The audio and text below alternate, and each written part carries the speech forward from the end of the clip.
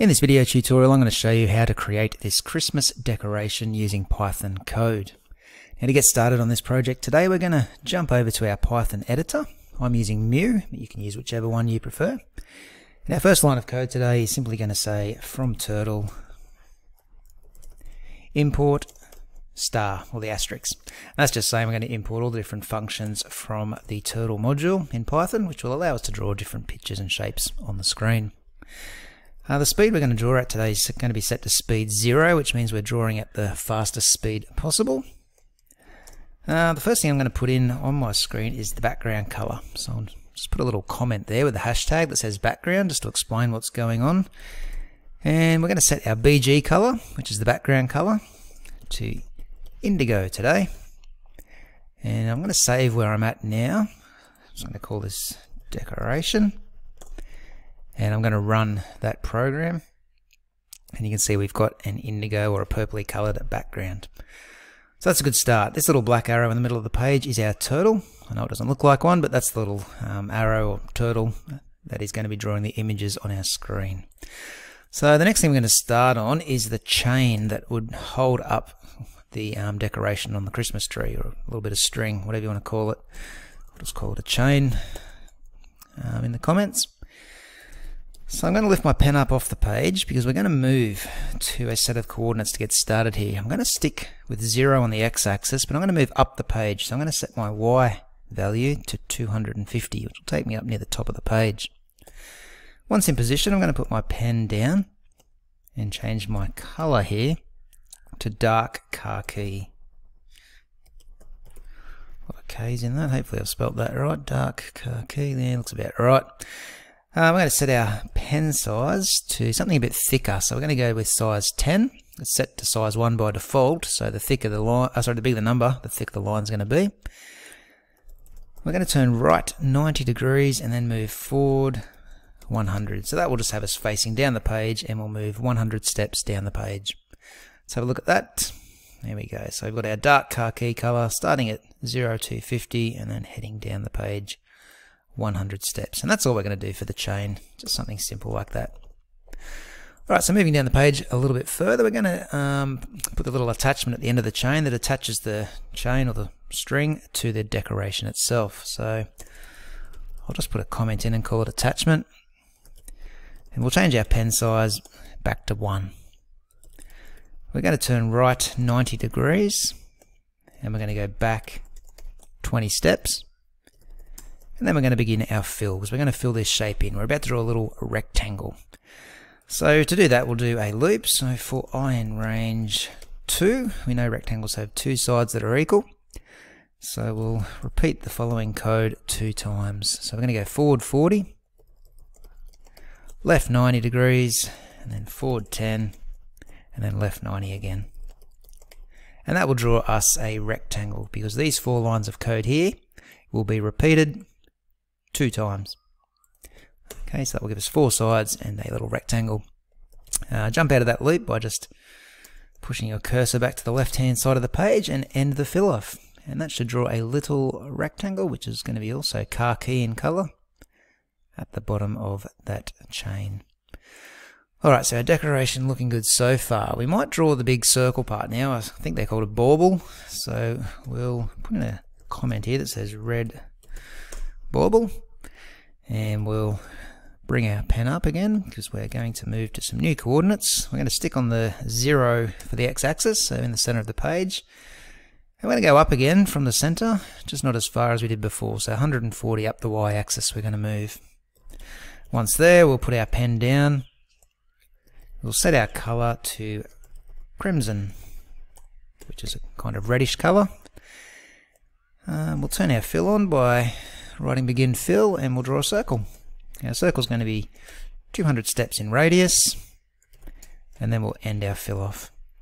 So that should just draw us a red or a crimson circle on the page that comes in just beneath the chain that we've already drawn. So you can now start to see our decoration coming together.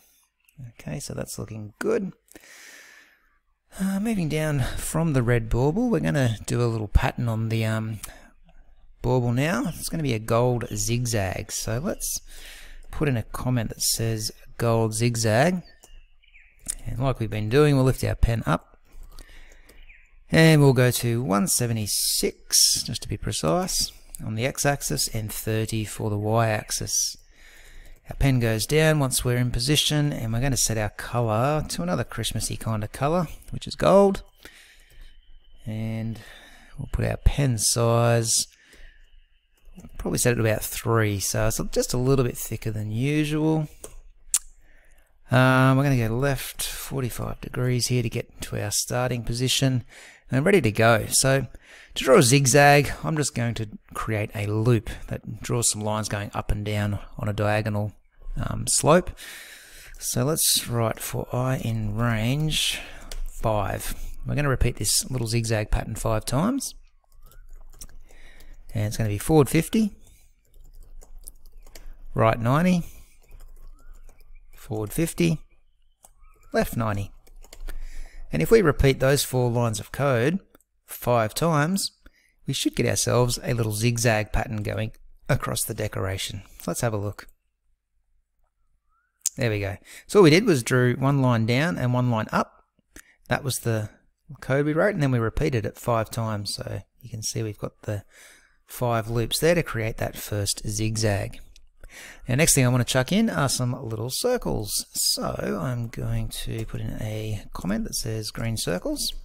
I'm sticking with the Christmassy colours here, that's why I've gone with green. I'm going to lift my pen up and I'm going to go to -160 and -65 for my coordinates. Pen's going to go down.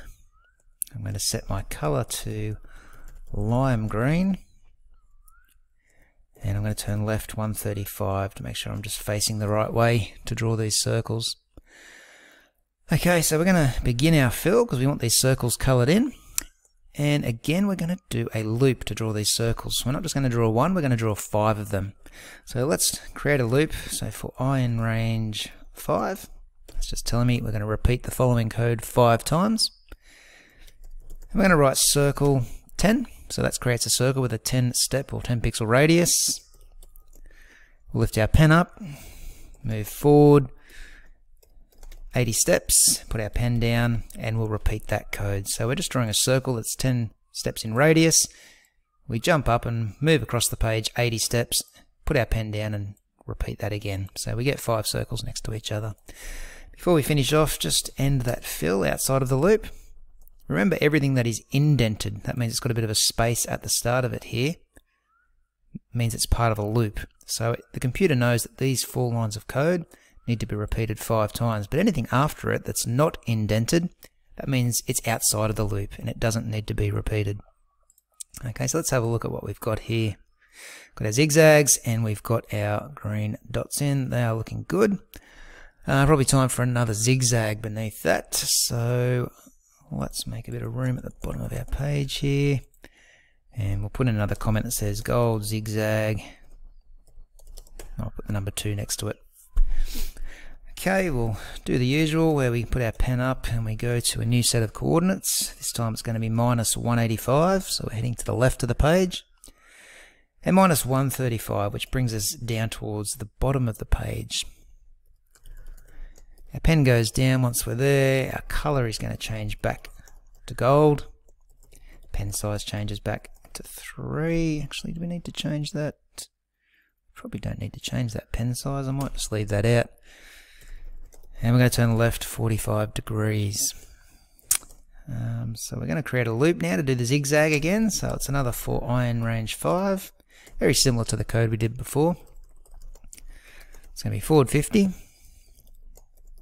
Right 90, forward 50, and left 90. And don't forget at the end, actually no, that should probably do it. We're not filling this one in, so let's have a look. Okay, so we didn't quite get that last little bit working there. So what we're going to have to do is just extend that line. You can see the turtle's already facing the right way. I'm going to extend that line out a little bit so it reaches the edge of the decoration. The loop wasn't quite enough. I think if we loop it one more time, it's going to go too far. So let's just go forward 35 steps.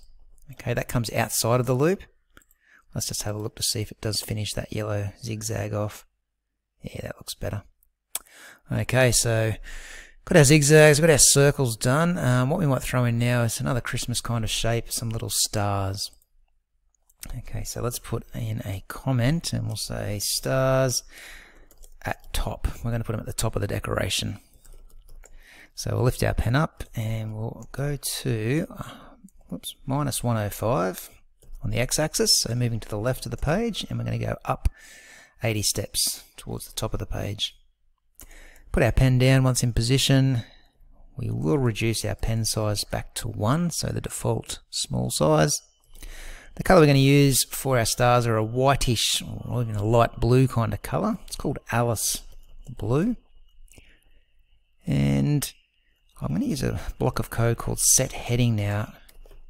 And I'm going to set it to 0. You can actually choose what direction you're heading. So if you actually write set heading and open up your brackets, you get some information down here which we can't even see in full at the moment, but it does tell you 0 degrees has you facing out towards the right. If you set yourself to 90 degrees, I think you're facing north. 180 is probably out to the left, so west. 270 is probably south. I think that's what it is, but I'll have to look that up. Anyway, we're going with set heading 0, which means we've got our turtle facing to the right. Okay, now we're going to draw 3 stars, so we're going to make a loop that says for I in range 3.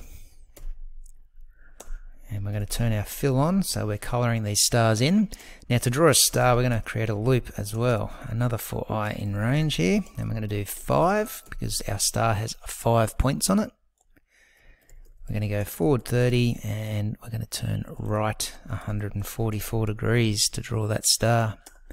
Once done, jump out of that star loop and end your fill.